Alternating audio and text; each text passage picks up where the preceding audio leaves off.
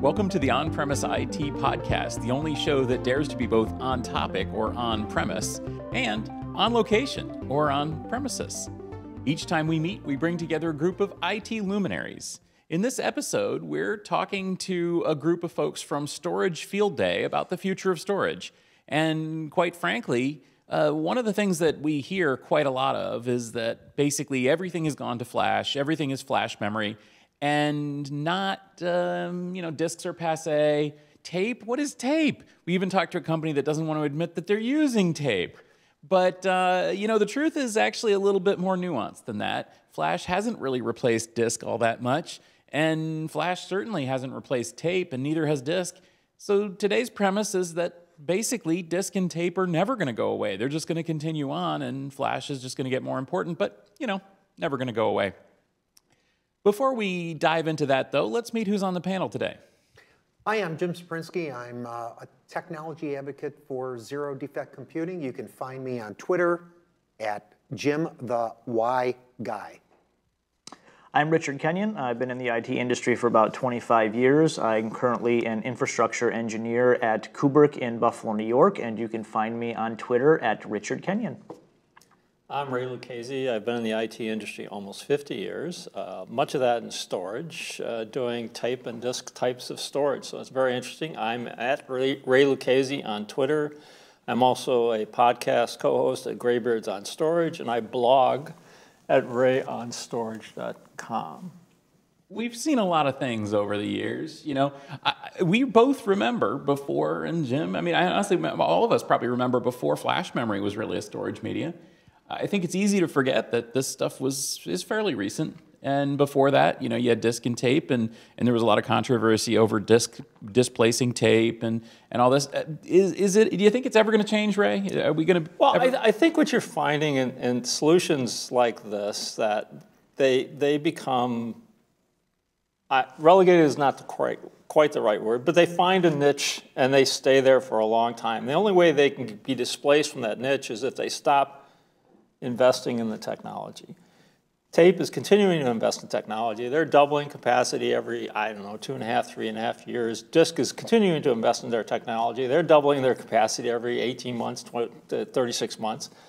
As long as they continue to do that, they will continue to have a place to play.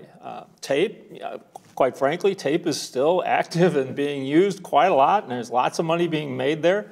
Is it growing? It's probably not growing in revenue. It's growing in capacity. And a lot of the larger hyperscalers and larger data-saving entities in this world are using tape and will continue to use tape because it's economically viable and it's environmentally viable. Disk has a similar type of thing. No, I haven't seen tape in the small business enterprise for a long time. The last time I even touched a physical tape was about 2008. And we were replacing it with a hard drive-based system for backups. And it's still there, it's still relevant, but in the day-to-day small business entity world, I think it's just completely gone. It's been replaced by cloud solutions, it's been replaced by on-premises storage, it's been replaced by both of those things. In small quantities, tape doesn't make sense anymore because it's something you have to physically touch and physically maintain. Some of the earlier generations of tape software weren't the most user-friendly, and there was a lot of overhead to it. Looking into the new tape vendors now and how the software works might be a significant improvement, but I just haven't seen it in the small business area. So it's interesting. We were chatting back and forth via Slack during Storage Field Day 24, and one of the interesting things that came up was, anybody remember zip drives, right? Which, again, I think it was 100 megabyte capacity. Then went to 250. Yeah, and then it went, right. I don't think I've touched a tape cartridge since probably 2005, 2006. So I can fix this for you guys. It's not really that hard. I can get you tape cartridges. Okay. I've got friends in the tape business. Yeah. But that's a good point. I think that tape is not something you encounter very frequently, and it hasn't been for what it's worth. It hasn't been for a long time. When I was an undergrad, most of us actually did carry around our projects and our work on a tape, reel of tape. As a way to move, back and forth to the computer center or something like that. But even then, that was considered kind of strange. And now, obviously, people don't do that. When I was in IT, certainly we did encounter a lot of DLT and later LTO and 8mm at first. And then, we encountered a lot of tape, but not so much. I think that the tape infrastructure that is there is hidden from people for the most part, because it's really, kind of buried deep in the infrastructure layer. And as Ray says, a lot of cloud providers are still using a lot of tape. They just don't talk about it. Yeah, and another aspect behind it, it's still around. The only thing that disturbs me about tape personally is you don't know if it's good or bad until you actually put it in the cassette reader or mount the tape or whatever, and then you find out that, as it happened to me one time, the beginning tape mark wasn't there. And now again, that's back last millennium, but there's no predictive analytics, if you will, on a cassette tape, really, to see if it's okay. And my experience was similar. It wasn't hardware-based from the tape losing its marking or the indexing not working. It was always the software, that the backup software that I was using at the time was still one of the worst pieces of software I've ever used. It was absolutely awful. I couldn't manage the library. I couldn't do backups easily. I couldn't do restores easily. The process of backing it up to the tape and the tape working never was a problem. The tape always worked. It was always ready to go, but the software interface in front of it just was not there. Listen to me. Tape has certain characteristics. Yes, you can't tell if it's bad until it's actually mounted and read. And yes, there can be software associated with these things in the front end of these things that cause problems with it. But the characteristics are, once the tape is written, you can put it on a shelf and keep it there for 25 years. It costs no power. It costs no cooling. It costs no, other than space.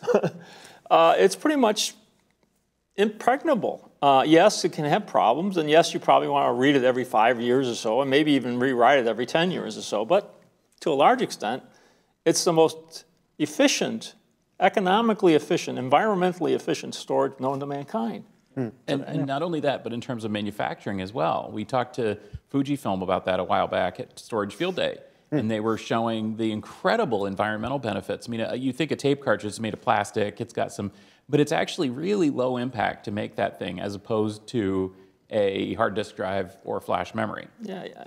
So, disk drives aren't going away. Disk drives have their own characteristics, and they have to be powered on, and they have to actually, you have to seek and do things. And there's time and effort to support it and provide support for it and provide software around it. But it's got its capability. I mean, if you look today, if you look at the market today, there's probably 75% of the storage bits being manufactured today is disk. Not flash, and not tape anymore either. So it's still a significant portion of the market being generated today. And who's using it? The hyperscalers. And why are they using it? It's cheap. Yeah, and reliable. Thanks for that, Ray. Yeah. I actually wanted to take that next step. So we talked about tape. Let's talk about disk. Most of us, just like tapes, we don't encounter tape drives in our daily life. Most of us don't encounter computers with disk drives in them anymore either. And disk drives were everywhere. I mean, there was a disk drive in the dashboard of my car. There was a disk drive in my iPod. There was a disk drive, in my computer, of course. And all those are gone. So are disk drives irrelevant? No, not at all. Disk drives are well-known technology, and they have not only increased in speed and capacity over the years. Every piece of software written from probably 1970s to today was specifically designed for tracks and sectors. And it still is, even though you put an SSD in a system, that entire software stack is still designed for that technology. It's very efficient, it's well known, and the number one rule in storage is don't lose data. Exactly. And if you have a hard drive that's powered off, bearing a mechanical defect, that data will be there when you turn it on. And that is due to the software stack that's behind it.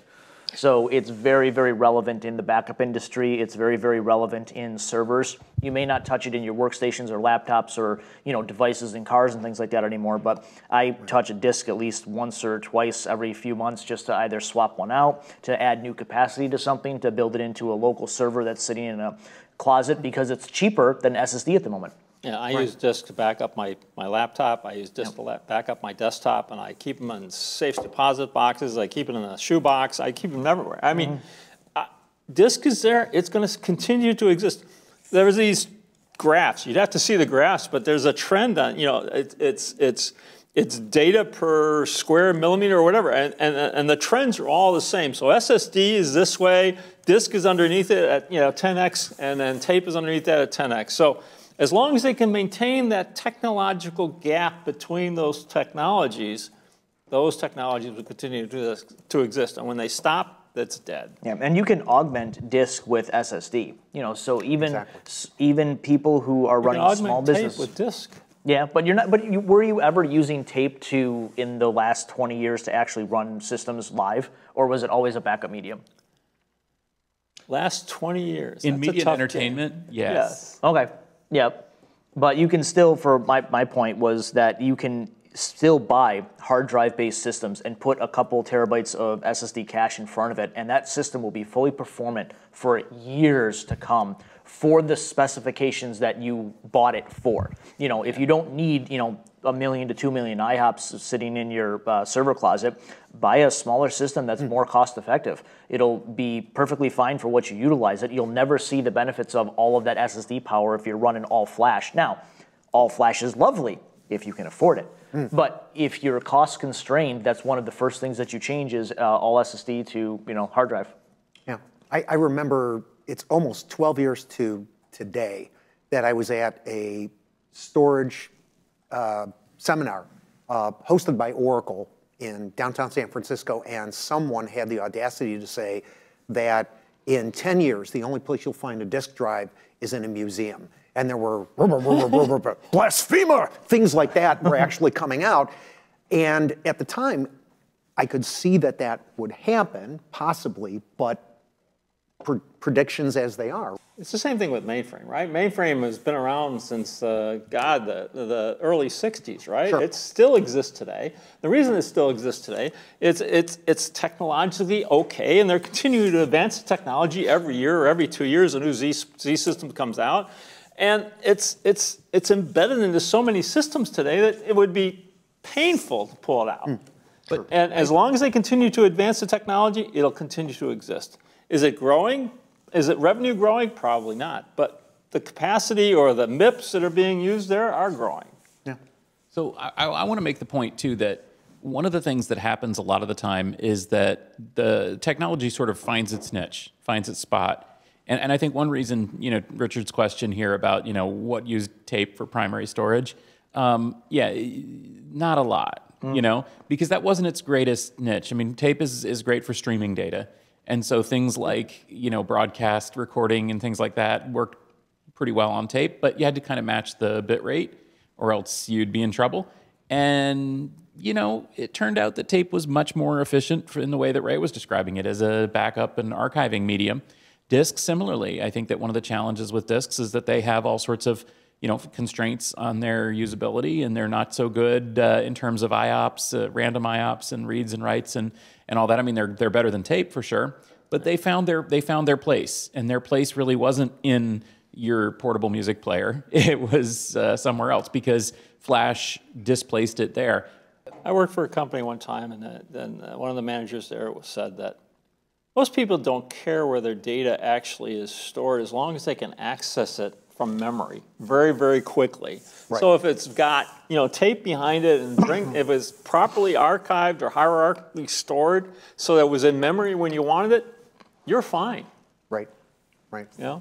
And you're starting to see things here, interestingly, where things like persistent memory are actually starting to kind of take the place of that SSD flash cache area, if you will, or conundrum. So the other aspect is that, going back to what Ray said, right, is, well, can I get to my data fast enough? It's not that I have super, excellent speed. Really, very few applications require that level of speed. Somewhere below 5 milliseconds access time is probably okay for most applications. And for the record, the DBA said that. Okay, 10 milliseconds, but anyway. Ouch. Ouch. And there are ways that I can make that better. But the point is, I guess, fast enough, is good enough for almost, especially the applications now that, as we were talking here today and yesterday, was that a lot of it is much more towards data science, right? Or analytics, possibly even predictive or prescriptive analytics. Unless you're, trying to deflect an asteroid and you have to do, super magical calculations to do that every, 1/1,000,000th of a second, it's probably okay. Well, I think that's the thing, right? It's not that it's fast enough or cheap enough or low powered enough or capacity or whatever. It has to be good enough. It has to be good in all the different aspects for whatever the application is. But you bring up another point there, and I want to kind of dive into that. So there was this industry trend to look into persistent memory. I mean, we saw the Optane kind of come and now go. There are other persistent memory technologies out there that companies are talking about still. Do you think that these are going to be another layer of another part of the hierarchy above flash memory, or is flash memory it? They were there, right? I mean, for a long time, when 3D XPoint came out, we thought it was going to take over the industry. And it was going to be, it was going to find its niche at the top end of this thing, and flash was going to be pushed down, and everything else was going to be pushed down. The fact that it hasn't turned out yet is a problem, but it's because it was very costly to manufacture, and they never reached the volumes that they wanted to. If they reached the volumes they wanted to, they'd probably be fine, but it's just not there. But can it get there someday? Yeah. Is MRAM maybe the next solution rather than phase change memory? Maybe. Whatever it is, there's something on the horizon there that's going to be the next technology. Well, flash is going to be relegated to its own little niche. And that's exactly what I was trying to get at. Is right now we live in the flash era, absolutely, and it's easy to think that disks and tape are irrelevant, but they're absolutely not. They have their own niche. Is there another era? Flash? Yeah. Well, I was thinking the same thing. Is if the new persistent memory comes out and does what it promises in a consumer-friendly manner, we're not talking data sciences or schools or people who have dedicated teams programming applications for it. It's I have a software stack that I need to stand up in my small business or even large business, and I go to Dell or HP or EMC or IBM or NetApp or Pure or and name a storage vendor and say I want to buy this array because it does this many IOPS. Which is it? Is it going to be persistent memory, or is it going to be SSD, or is it going to be hybrid, or is it going to be spinning? If it can be consumer friendly in a 80% of the industry, that's when your niches are going to come out, because that's how SSD came out. It went in all the storage vendors. It went in all of the hard drive, all of the laptops, and all of the desktops, and all of the phones and the iPods. It became easy to consume. And if you don't make it easy to consume, nobody's going to consume it. Realize that NAND's been around since, probably the 1990s, maybe even the 1980s or something like that. They've been working on NAND technology for a long time. Before it became an SSD, SSDs really came out in, 2005, 2006, something like that? They came out in thumb drives first, right? Yeah. And then there were compact flash cards before that. But, so it takes a while for a technology to gain traction. It has to find a niche in some sort of a market where it can start to build up volumes. And to a large extent, 3D XPoint came in as a niche in persistent memory, and it just didn't gain the traction it needed to. I remember Rambus RAM. Yeah. Well, ReRAM exists, MRAM exists, PCM exists. All these technologies exist. They're on a track to get there. They're just not there yet.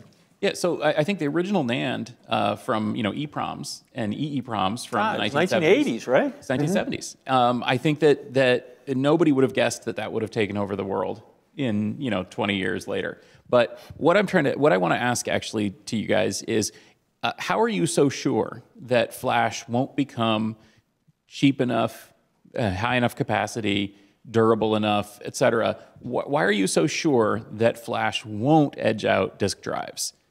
Because we're talking today at Storage Field Day, we mentioned that there were 60 terabyte SSDs on the horizon. Well, there aren't 60 terabyte hard drives on the horizon at all, not for a long time. And frankly, hard drive capacity has been sort of stalled. So why are you so sure that flash doesn't mean an end to disk drives? Yeah, the question is, can they maintain the gap between price per gigabyte for flash. They didn't talk about the 60 terabyte flash drive costs today. And they didn't talk about how many QLC NAND chips would have to go into such a thing. But yeah, you can do it. Yeah, it can be done. And to some extent, the fact that they're now just not only scaling two-dimensional, which is QLC, TLC, and PLC, they're also scaling three-dimensional, gives them a lot of flexibility. Yeah, we're over 200 layers now. Yeah, well, I understand that. And this guy's talked 192 layers for QLC, which is pretty impressive. Right. It's cost, though. A 16 terabyte drive and a 32 terabyte drive in arrays are 14 grand a pop from OEM vendors. Yeah. That's expensive when you say you can get a $1,000 drive that's half as much capacity. It's spinning, but you can put one SSD in front of it that's 800 gigs, and the total cost of solution for the entire thing is less than the one SSD that you want to fill an entire bank of stuff with. Yeah. Right. Right now, the cost is just a massive swing, and it's affordable, much more so than it was 10 years ago. But when you compare the cost of hard drives to the cost of SSDs at massive scales, the maximums, the graph is just huge. Well, but are they? That's the thing. So you look at the cost of SSD or hard drives. The hard drives really haven't come down that much in price or gone up that much in capacity in the last few years. And I don't know if that's They're still increasing capacity. They're still coming down in price. It's not like it's going away. I mean, and it's still 75% of the storage market every year is being generated. It's on disk, or 67%, whatever the number is. But it's not gone away. I mean, there are niches for this technology, and it will continue to exist in that niche as long as they can continue to invest and continue to advance the technology. The moment they decide to not, it's death. And maybe that will happen, because, I mean, that's the other thing, is that we're down to just a few makers of hard disk drives. We're down to maybe, I think, one maker of heads. Is there still going to be advancement in that technology? And another interesting aspect of that, too, that we actually talked about, of the 4 presentations we talked about, and 2 of them, right, is the E of the ESG component, right? Yes, disks are still being manufactured, but they are heavier. They probably require a lot more energy per drive, if you will, to cool, to power, and everything else. And if, again, we were asking for some stats on that, right? But if SSDs suddenly become dramatically less of a carbon footprint, if you will, and again, how you would calculate that, that's another story. I think you might start to see people go, let's start thinking about going more in that direction. But it's not going to happen overnight. It's simply not going to happen overnight. Well, no, and I don't think anybody thinks it is. But yeah, and before you keep going, you keep mentioning hard drives have an increase in capacity. I have seen hard drives double in capacity from 8 to 10 to 16 to 20, and now I see 22 terabyte drives I can buy off of Amazon, slap in my Synology, have 8 of them, and I've got a significant server in my house now. It used to be I had 10 gig drives, and then I had 100 gig drives, and I still couldn't fill up that. And even 10, 15 years ago, I still can't fill up a 120 gig drive. I'm not doing movies and video creation and content creation. There's big consumer drives out there right now. What we find with disk is there are technological epochs, and it's associated with the head technology, the media technology, and they go in these leaps, and for a couple of generations, they're not changing the technology as much as fiddling around the edges, but every once in a while there's this technological leap that occurs that takes them in a whole different track from a density perspective. And yeah, it's slowing down.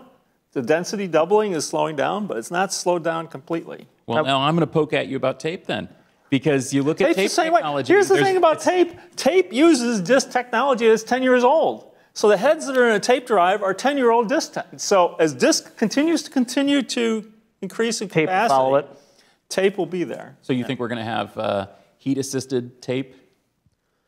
What's to stop a laser on a tape drive from to melting or warming up the bit pattern that's on the?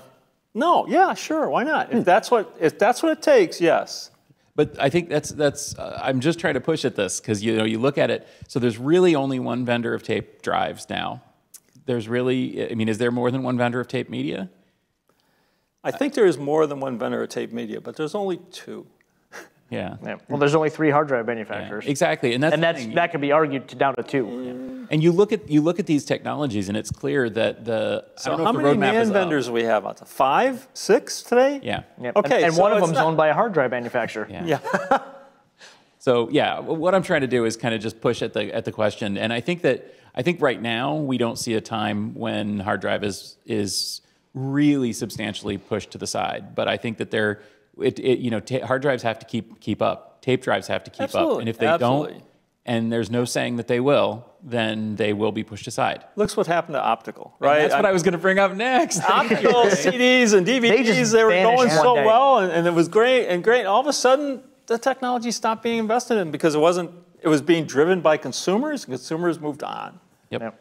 Absolutely. And optical is, I think, a great example because that line that you mentioned, the good enough thing, it all stopped. And suddenly the capacity wasn't there, the cost wasn't there, everything didn't make sense anymore, and optical as a storage medium is dead. Yeah. Now, that doesn't say, now there's obviously, there's some companies that are working on some exciting new technologies there. Maybe optical as a storage medium will come back with new technology, but right now, I mean, you look at the ecosystem behind disk drives and media and heads and stuff like that, the ecosystem behind NAND fabrics and stuff like that, there's billions and billions of dollars going into this technology. Optical doesn't have that anymore. It had that when it was a consumer product, but it's lost it. Yeah. Optical was fast, easy to use, reliable. You could rarely damage it except for scratches, and even those were few and far between if you're really honest with yourself. And then one day I bought a computer that didn't have an optical drive in it and went, well, guess got to use something else. It's just gone. Like I never touched it again after I didn't have one in my home personal computer. Even game consoles now, I know we talk about Blu-ray was the next big optical thing, and now 4K and videos that come on your PlayStation or your Xboxes, that's the only place I still see those, and those are still geared toward digital downloads now. They now have hard drives and SSDs in them because the optical medium wasn't able to keep up with what the game industry was doing. With no optical now. Yep, and I honestly think the next iteration of both those systems are not going to be optical anymore. They'll be straight digital. So let's sum it up then. The question the premise of this discussion is that flash is not going to displace disks and it's not going to displace tape. Are you committed to that? I pretty much agree, yeah. Yeah, for the foreseeable future, I'm very committed to that. Yeah, absolutely. Yeah. Can we agree that we stop at tape? I don't want to go back to Hollerith cards. Yeah. I just want to say that. I don't want to know what a card file is or have to describe it to somebody. Yeah, I'm pretty confident that doesn't have a big future in computing, but we'll see. Maybe it will, you know. Maybe it is time to retire. Well, thank you very much for joining us for this conversation. Before we go, please let us know again where we can find you. What's your blog or your articles or podcasts or where? So you can find me at Jim the Y Guy on Twitter, also jimthewhyguy.com for my blog post, and I'm also the co-host of BeyondTechSkills.com podcast. We talk about everything about tech except tech. Richard Kenyan, I'm also on Twitter at Richard Kenyan and LinkedIn at Richard Kenyan, and I also do a lovely podcast with 2 other co-hosts, and it's IT Reality US. I am at Ray Lucchesi on Twitter. I am rayonstorage.com as a blogger, graybeardsonstorage.com as a podcaster, and silvertonconsulting.com is my company. As for me, I'm Stephen Foskett. You can find me at sfoskett on the social medias. You can find me at gestaltit.com. I am the host of the On-Premise IT podcast along with Tom Hollingsworth. You'll also find me hosting the Utilizing Tech podcast, where we're doing a season focused on CXL technology after 3 seasons focused on AI and ML. And of course, you'll find me on the weekly Gestalt IT News Rundown. This episode of On-Premise IT is brought to you by gestaltit.com, your home for IT coverage from across the enterprise. You can find us in your favorite podcast applications. Please do subscribe there. You'll also find us on YouTube at YouTube/GestaltIT video. Thanks for listening, and we'll see you next time.